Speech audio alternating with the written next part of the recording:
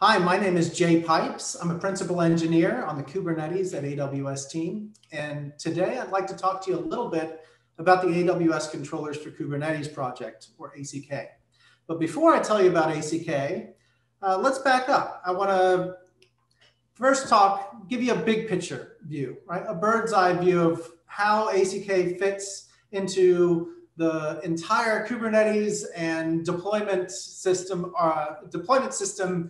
ecosystem, sorry. If you haven't been hiding under a rock over the last 3 years, and you may have been because of COVID and all that, but if you haven't, you've probably heard about GitOps, right? GitOps is sort of like the latest craze in the DevOps and deployment community, right? And at the end of the day, what GitOps is, it's an operational methodology for doing safe, repeatable software deployments. That's it, right? Kind of seems a little bit marketing speak though. So maybe you have gone online and like, what exactly is GitOps? And you've seen these 4 things that are on your screen right now as GitOps best practices, right? Declarative configuration management. Humans using Git and Git-based workflows to change the configuration of an application. Making sure that all changes are observable and verifiable. And also making sure that robots are doing the deployment and not humans, right? So these 4 best practices in isolation, yeah, they kind of make sense.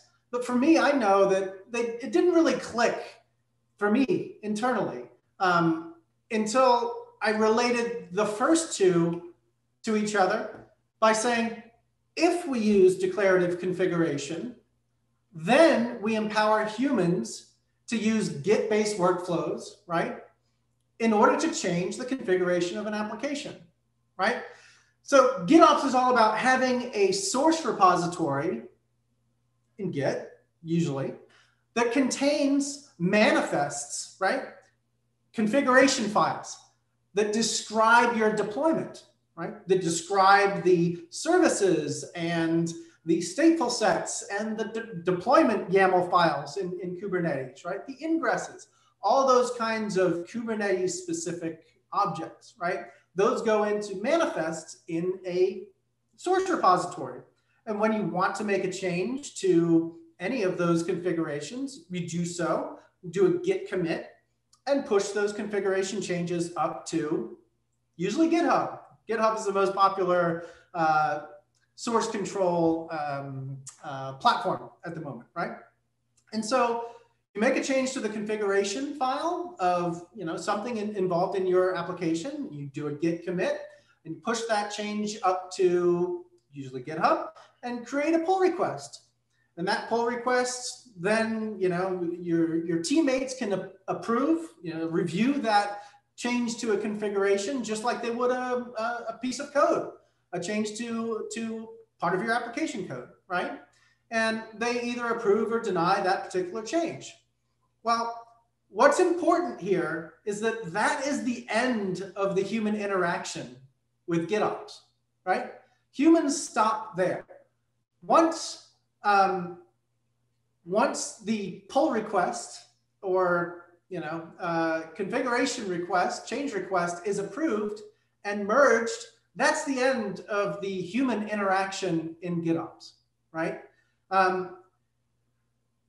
After the changes are merged and after a configuration change is merged into a Git repository, then the robots take over. And we'll get to that in a second. So why does Kubernetes fit really well into a GitOps model? Well, at the end of the day, Kubernetes has a Kubernetes resource model, right? That is all declarative, right? You have a set of these YAML manifests that describe a stateful set and a deployment and a service and an ingress and persistent volume claims, right? All of these Kubernetes native concepts, Kubernetes native resources, they're described using a declarative format, right? That's why GitOps and Kubernetes sort of fit together so well. Well, just like Kubernetes and GitOps fit together really well for Kubernetes native resources like stateful sets and deployments and services. Well, what Crossplane brings into the mix is that now with Crossplane CRDs, custom resource definitions that are themselves Kubernetes resource manifests, now you can declare everything to do with your application and your infrastructure using the same Kubernetes resource model, right? So Crossplane brings the everything bit into the GitOps world. So the second pair of best practices in GitOps is all about observing and verifying changes to those configuration files that are stored in the Git repo. And I like to put them together and say, if all resource changes are verifiable and observable, then we enable robots to do the deployment of those configuration changes out into a target environment, whether that target environment is a Kubernetes cluster or it's AWS Cloud or Google Cloud or Azure, it doesn't matter. So Flux CD, right? That is the canonical GitOps robot, if you will, that is doing, at the end of the day, is doing a kubectl apply, right? It's automating the process of applying the manifests that are stored in a Git repository, and in doing so, actuating those desired state changes that are stored in those manifests out into production. So if we think about changes to Kubernetes resources being observed by Kubernetes controllers and things like Flux CD, well, now we can think about changes to all resources being observed by any sort of Kubernetes controller. Crossplane has a set of controllers that are Kubernetes custom controllers. They're listening for new, changed, and deleted custom resources of an API kind that are related to the Crossplane ecosystem. So when, say, you create a new database instance or a message queue or a role, right? An identity role, an IAM role. You will store that desired configuration resource, right, in your Git repository, push up a change to that, and create a pull request. And at that point, Flux CD will kick in and apply that particular change after the pull request has been approved. And the controllers, whether they are Kubernetes controllers or they're Crossplane controllers, pick up that state change and attempt to consistently and constantly reconcile the desired state to be the latest observed state.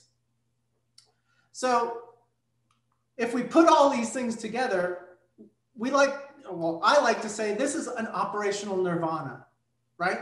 We're able to declare the configuration of our entire system, not just the Kubernetes-native resources like deployments and stateful sets, but because we're integrating Crossplane and Kubernetes and Flux and a Git platform like GitHub, we now can describe all of the resources, all of our infrastructure resources, all of our Kubernetes-native application resources, all using the same format, all using the same Git-based workflow, right? Where humans are responsible for approving the pull requests that describe those changes in configuration, and robots are responsible for actually deploying things, right?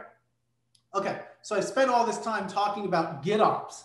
Well, what about ACK? Where does ACK come into play? Well, it depends. ACK is actually two different parts. There's a code generator inside ACK that consumes API model files, AWS API model files like the S3 API and the RDS API, and produces Go code for translating those APIs into the Kubernetes resource model. Now, the code generator inside ACK, called ACK Generate, it has an extensible and flexible producer pipeline. In the first part of that pipeline, we can take those API models from the AWS services and output the Crossplane provider AWS module. In another way of running the ACK generate code generator, we can consume those API files and output individual custom Kubernetes controllers, one for each AWS service. And we call these the ACK service controllers.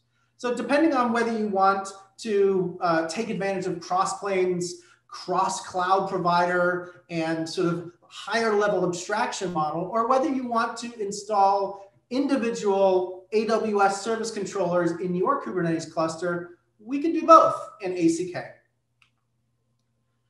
One thing before I wrap up here, I want to make sure that everyone understands that ACK, it's 100% open source, and we're 100% collaborative with the open source, Crossplane, and elsewhere communities, right? There's nothing specific about EKS. So ACK, the service controllers inside of ACK, and the code that is generated by the ACK code generator is not specific to EKS. They will run on any target Kubernetes cluster, regardless of whether you choose to use the managed control plane options of EKS. So for those of you who are interested in learning a little bit more about ACK, please come join us. We have on the screen here is our root URL to our community project on GitHub. I'm always hanging out on the provider AWS channel on the Kubernetes Slack. I'm also on the Crossplane Slack. I look forward to working with the Crossplane community even more and greater in the future. And I thank you very much.